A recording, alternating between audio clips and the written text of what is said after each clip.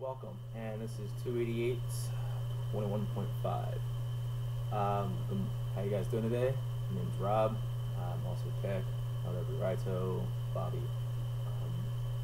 So today I'm taking time to try to slowly introduce the fact of a vlog or going into podcast as well, because a lot of people seem to like my perspective on video games and movies, and actually asking me, hey,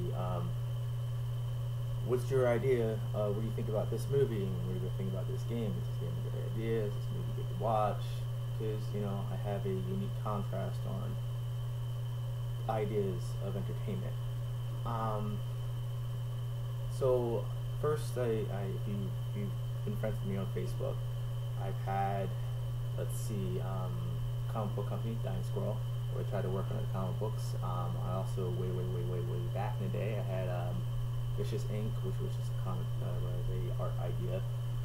And then later on, I also had a thing called Button Smash, where I had a couple of friends and I who tell you what we thought about video games and our reviews on how when video games came out. And we had different people with different genres of video games that fit their personality and they played better at. So I'm trying this again. Hopefully this is the first of many. Fingers crossed. So today, if you don't want to hear anybody ramble about comic books, movies, video games, TVs, or anything like that, you're more welcome to go ahead and stop this, because that's what's going to be probably the next 15 minutes. If you just want to hear a madman ramble, welcome to my show. How's it going? First, we're going to start off with comic books. Normally what I'm going to do is I'm going to talk about the comic books I picked up and give you an idea of how I feel about the comic books. I scored three amazing comic books. I've been on the hunt. One kind of was haunting me for the last year and a half, almost 2 years.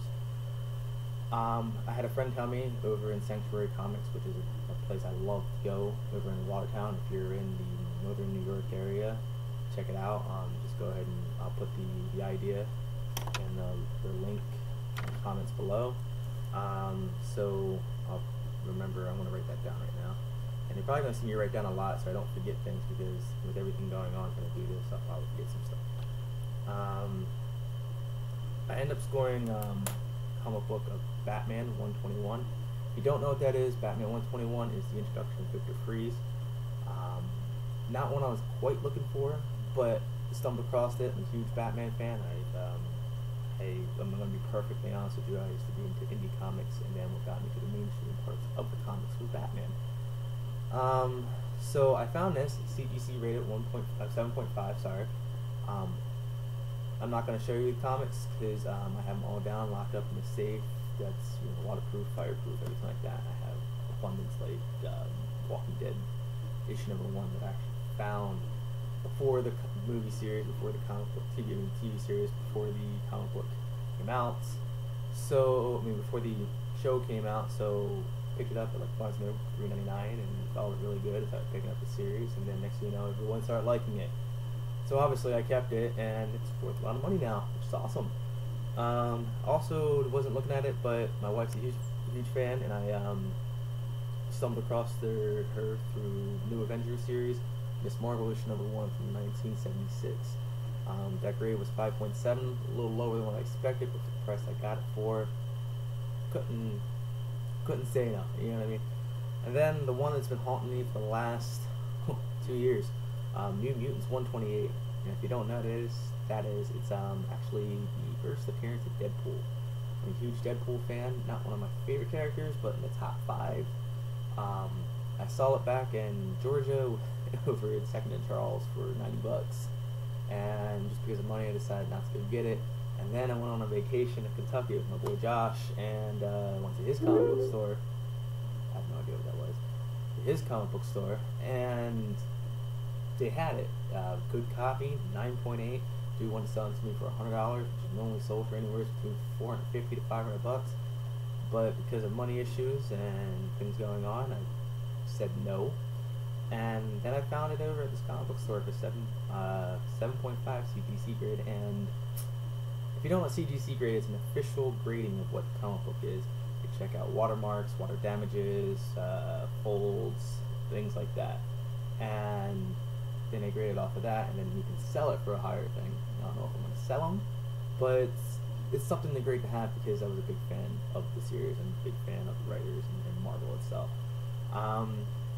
So those are the three major big pickups I've had.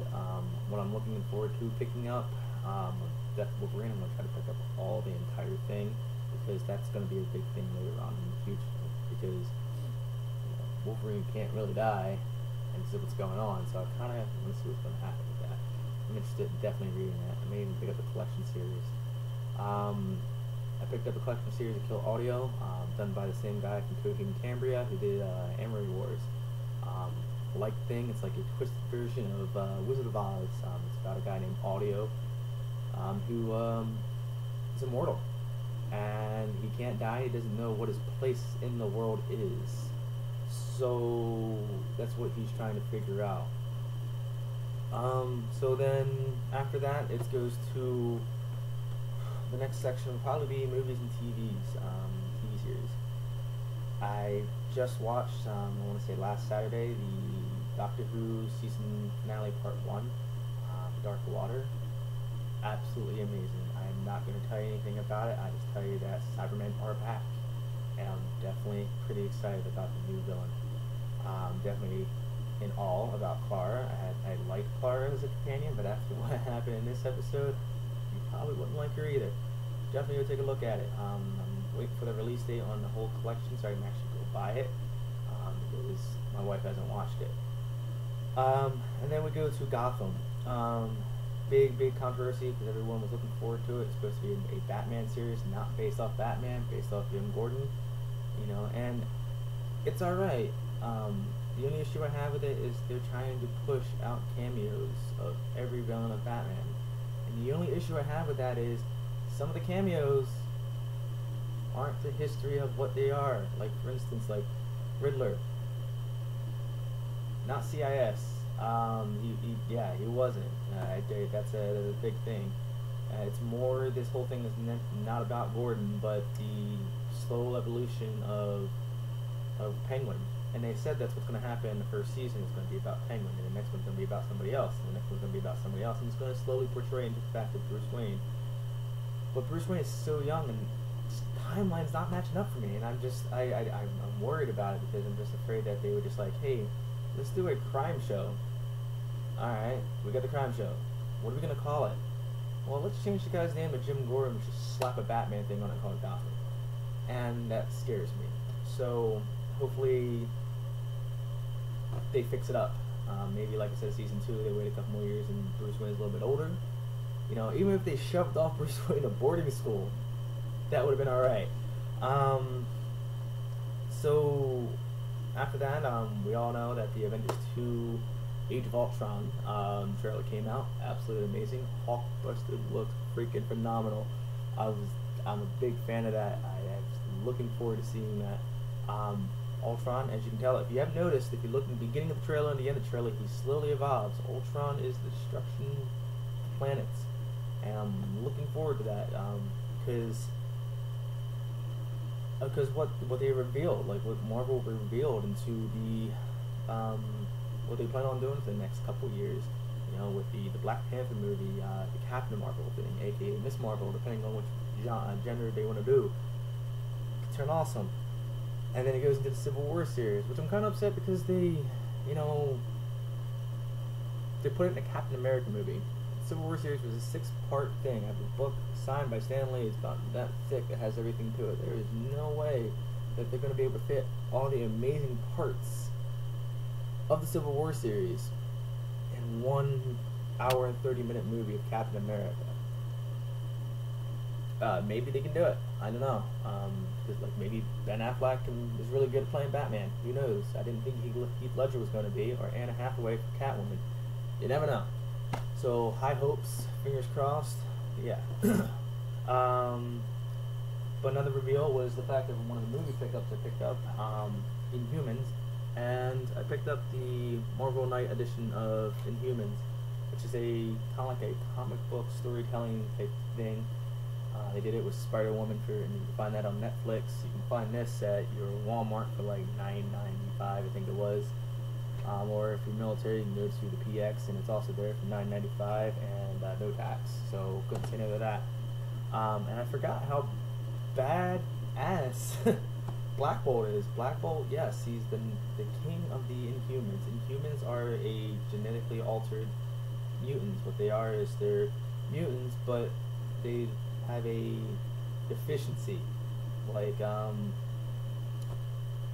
Spike. You know, Spike from the X-Men. That spikes come out of his arms and things like that. So I forgot that Black Bolt was a big contender for a lot of things. He's also in the new Avengers. He was a big fighter. He fought Magneto. He fought in a really good fight, better than Wolverine with Hulk. It was pretty freaking amazing. And I forgot about that. So I'm actually looking forward. They have to put Black Bolt in Humans because that's what made Black Bolt. So find out about that. Movie that's coming out that I'm going to see hopefully Friday. I'm going to take a little sister to go see it. Big Hero 6. Even though it's not a Marvel, it's a Disney, and Disney is wrapped with Marvel, so hopefully it turns out really well. Then I'm going to go to my next bit, which is games. I went over and decided to go a little different and went with Monster Hunter 3. I heard from the superhero friends or super friends off of the podcast. Put the thing in my description. And just had to check it out. It's a grinder. It's a big grinding game. It's a hunting game. You hunt monsters. Get different rewards. Get you different armor. So obviously, bigger armors, bigger swords, better stuff. And it's a big grind. It's kind of like Destiny. Except it's one player, and then you can get a local online and play with friends up to 4 people. Now I just gotta have friends to be able to play with 4 people. Next one after that, which is really a big surprise, was Super Smash Brothers. Super Smash Brothers was picked up. Like I said, it's because of SFC. And I haven't played one since the Nintendo 64. So I was kind of worried about it because I wasn't a big fan of it, because I'm not a big fan of fighting games, because fighting games tend to just be a linear storyline, and then after you beat that, it's just pretty much fighting, and then, you know, if you trophy hunt. If you want to unlock a guy, you unlock a guy, but the newer style stuff nowadays, if you want to unlock a guy, you gotta pay $4.99 for the guy. This actually has hidden characters in it, and you don't even have to buy them. You know, unless you want to go to the Amiibo section, which I will get to a little later, about Nintendo Amiibos. But yeah, it's not like Marvel's Capcom 3 where I had to pay for extra skins and I had to pay for extra people, or Tekken Cross Street Fighter, or anything like that. It's an old traditional fighting game, and I actually like it. It's not that bad. It's kind of hooked, and I don't get bored of it. And it's also online for it, so you know, it's got all your old Nintendo characters, including Pac-Man and Mega Man, and of course the originals like Captain Falcon, Mario, Luigi. There's no Wario. I haven't unlocked him. I don't know if he's actually in it, but I'll let you know later on. And then for the bigger console, decided to go with Evil Within. Picked up Evil Within because I'm a huge fan of the Resident Evil series. Even when it comes down to crappy ones, such as like 6. The writer of this series went to Bethesda, and he worked with Evil Within. It's not a bad game. Takes me a little bit more time to get to, because it's definitely a mind-warping game, because, you know, I would explain to you the first 15 minutes of the game, but I don't think it's a great idea. I just go out and get it. It's one of those deals, if you have GameFly, go ahead and do it. You know, if you see it used, pick it up. Unless you're a big hardcore survival fan and you're looking for something, you know, like survival horror fans are, and you're looking for something that's gonna put you up in there in the next tier contenders, definitely go pick it up if you want to, you know, pick it up full price. So those are my collections up for the day. I also have like 2 movies that I picked up. Picked up Transformers Extinction. I was a little weary about it, but I'm a big fan of Mark Wahlberg. Yes, I felt, you know, East Coaster, gotta definitely support his butt. And I think it's great. It rebooted the franchise for me. I watched the first one, watched the second one, didn't watch the third one, didn't watch the didn't watch the third one. I think was there a fourth one? I don't remember there was a fourth one. Maybe that's the fourth one. But like I said, I haven't watched them, and so I decided to pick it up because there's no Shia LaBeouf, there's no Megan Fox, nothing like that, and it's actually really good. The storyline is basically the humans are hunting the Transformers, Autobots and Decepticons, and it brings in a lot of stuff, which is actually really good. And I'm actually looking forward to the next one, if they're going to do a next one, because who created Transformers? Who created the Autobots? And that's what they kind of lingered into. So yeah, after that, I picked up, of course, because if y'all know me, I'm a big Dragon Ball Z fan. Dragon Ball Z Battle of the Gods. I trying to recollect all my collection of the Dragon Ball Z, Dragon Ball Z, and Dragon Ball GT series, and they came out with this. I saw it for Blu-ray for about $19.95 at Walmart. So heck yeah, let's go do this. So I purchased it and fell in love with it. It's a different portrayal of Dragon Ball Z. It's got the same styles, it's got the same attitude, it's got the same fighting things. It's kind of out of linear with the story, but it's in between the end of Killing Boo and the last episode of Dragon Ball Z. So it's not that bad. Good fight with Goku and Beerus. Beerus is the new villain of the movie, but different take of what a villain is. So check it out. It's not a bad idea if you're a big fan of the Dragon Ball Z series. So after that, I was going to go into the fact of Destiny and the Amiibos, but I'll go ahead and just put those in my description. I don't want to keep you guys for too long because I know I have a short attention span and I have to listen to anything that's more than 15 minutes on my car ride to work. So, I'm going to leave off with a special message, and the special message is that I need a reader. I am currently working on 2 comic books. One's called Into the Darkness. The other one doesn't have a title yet. I don't want to give the title because, it's just kind of an idea floating around right now that I'm just writing up. I have a 3rd story, which I was working on with my Dying Squirrel crew, but that kind of died out. I want to revamp it. I'm going to see if we can bring back Brooks, see if Brooks will definitely get on board to help me out. I would like to bring back the whole crew, like, Cepeda, Traver, Stumby, the Pleasure and Santos wanted to get back on. That'd be awesome. I'll see if I can jump on with all those people. Maybe even if you guys who are watching wants to jump in and be a reader, or wants to write, or has ideas, or wants to review stuff with me, hit me up. This will be on my Facebook. This is going to be on my YouTube. And if you want to hit me up on Gmail or Google, I'll give you my email below. It's also going to be teka.boom@gmail.com. So that should be good. And finally, the last piece is I'm trying to support my wife. My wife's a really great singer, and she's posting videos of herself singing on YouTube. She doesn't know I know this, but I found them, and so I'm going to post that link below. Take a look at it. Give your comments. You can be harsh, but don't be too harsh, because we all are our own worst critics. So that's the end of my thing. If you have any questions, or you want any reviews on any thoughts of how games are, or movies, or anything like that, just let me know. Hit me up. And the final thing I want to leave off with is every review, or every idea, every movie, every game, every comic that I look at, I give you my personal idea on it. It's my personal idea. Everybody is different. So if one man's trash, like I say, is another man's treasure.